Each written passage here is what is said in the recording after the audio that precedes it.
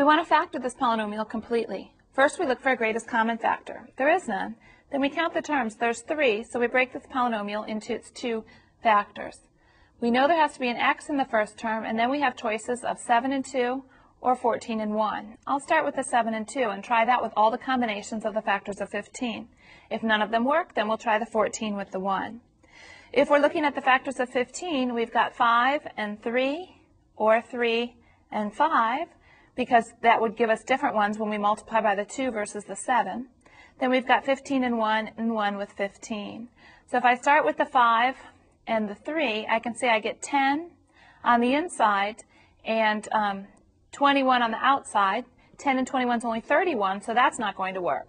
So I know it can't be 5 with a 3. I do know both signs are positive because the last sign's positive and so is the first.